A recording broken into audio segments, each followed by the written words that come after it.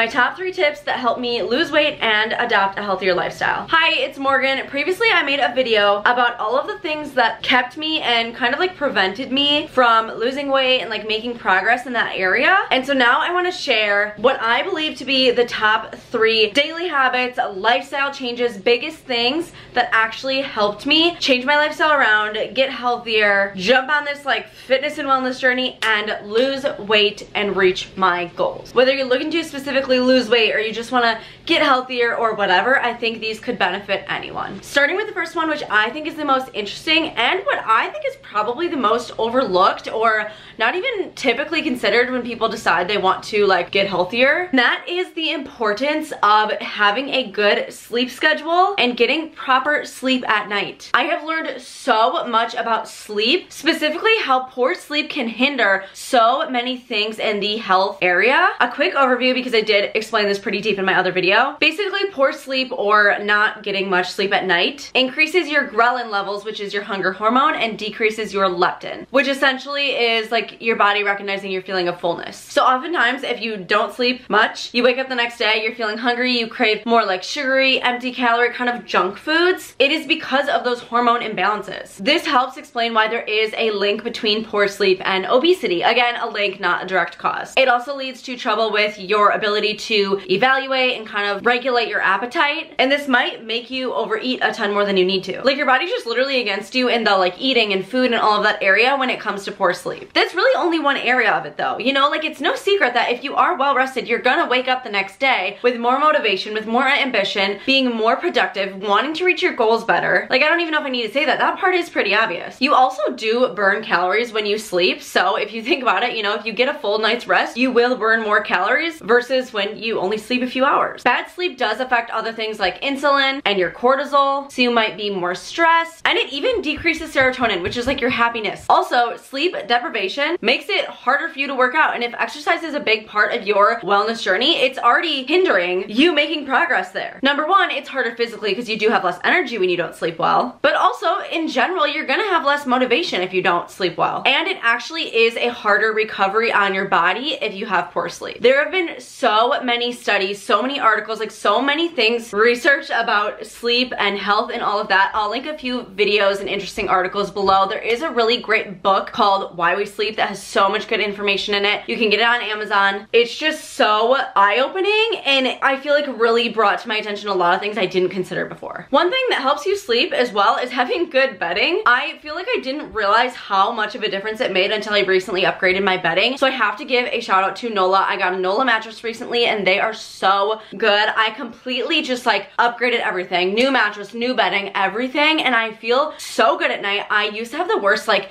nighttime like sleep anxiety where I was like literally just, I had like some weird issue with like actually falling asleep at night, but I like look forward to it so hard, not only from the health benefits, but because I love my mattress and my bedding so much. It's one of those mattress in a boxes, so it comes right to your door. You open up the box, you like roll it on top of your bed frame, undo the plastic, and it kind of puffs up. So it's super easy and convenient. If you're interested, it's called the NOLA Original 10-inch mattress. It's their most versatile, long-lasting, and best-selling. It has like pressure relief. It's listed at a great price, and I honestly love the little texture on top. I filmed me opening it and everything, and you know, my dog jumping all around because I thought it was fun and cute, and it just looks so nice and makes my sleep experience just like so much better. And that is so important for your health, so I do feel like it's really important to invest in good bedding, good mattress, all of that. I mean, you spend like, I don't know, what is it, a third of your life in bed? Any mattress does come with 2 new pillows as well, and I feel like I'm so picky about pillows, so it's always nice to get new pillows. But I highly recommend NOLA, their mattresses. I will link everything in the description box, of course. They are so good. I seriously get so excited to go to bed at night, and I know that's a normal thing. I know a lot of people do, but I didn't used to be that way. If you're having sleep issues, you know, maybe it's a you problem, but also maybe it's a mattress problem. I feel like people don't replace their mattresses as often as they're supposed to. I think that's a common thing. So check out NOLA. They are super, super great. Highly recommend. Next topic,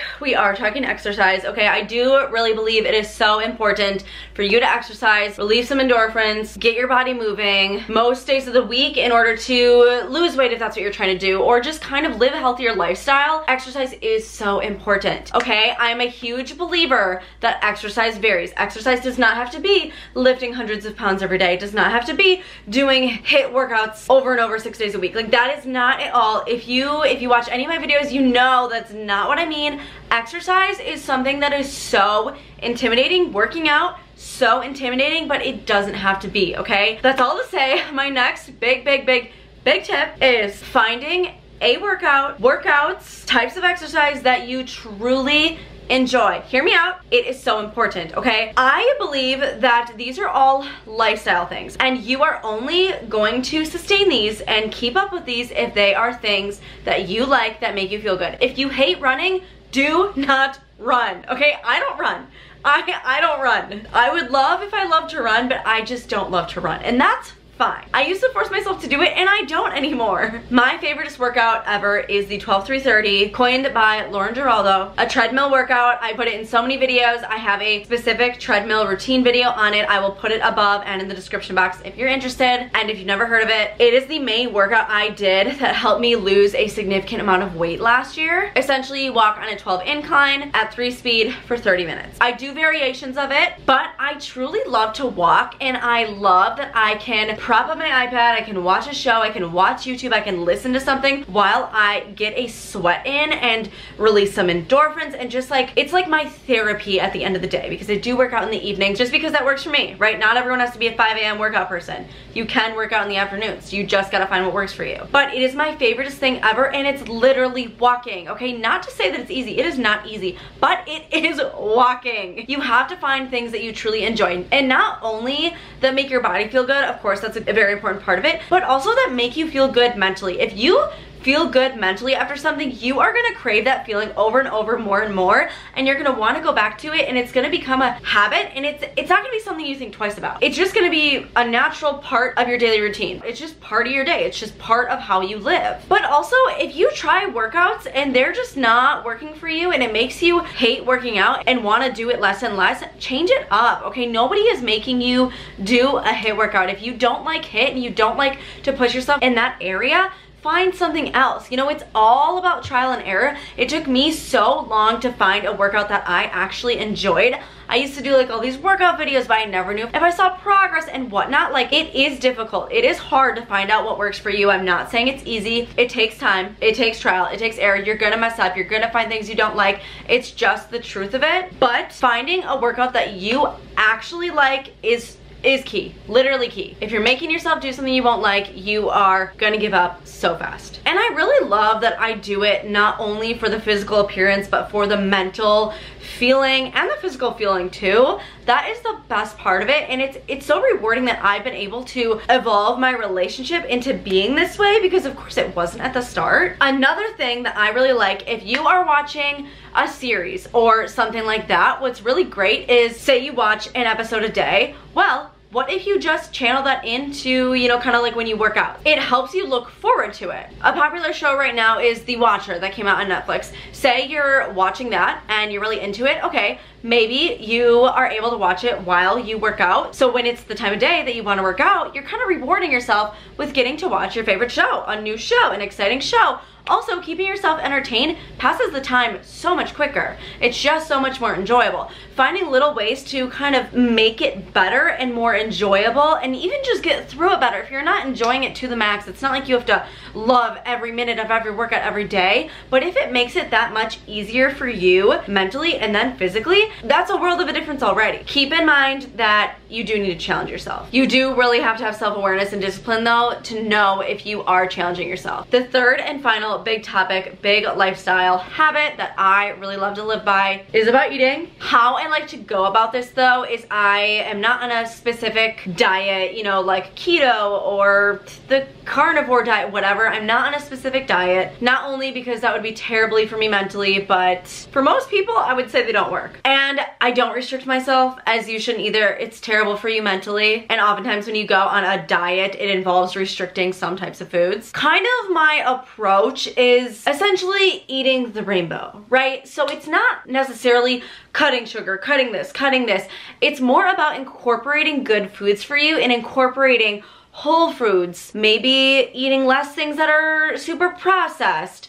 I know that's kind of taboo, so I kind of want to be careful about what I say because this is a touchy subject and because I'm not a nutritionist. I don't know everything. Please don't think I do. But it really is all about balance, okay? If I know I'm gonna have a super carby dinner, I might try to have more veggies and, you know, other types of foods in my lunch. It's really about balance. And please eat carbs. Okay, carbs are not the enemy. I found out actually that that's a very American thing and that a lot of people in other countries don't view carbs as the enemy, but I feel like in the US that's such a common thing, and like diet culture and all this and carbs are bad for you and don't eat bread. No, please eat bread. Please eat bread. I really do believe you should be eating essentially all of the food groups, of course, unless you have intolerances and sensitivities, things like that. But it's so important to just eat very well-rounded. As cheesy as it sounds, I truly believe balance is key. If you want a dessert at night, have a dessert. In moderation, but allow yourself room to indulge in things that you want to indulge in. Try new food pairings. Try to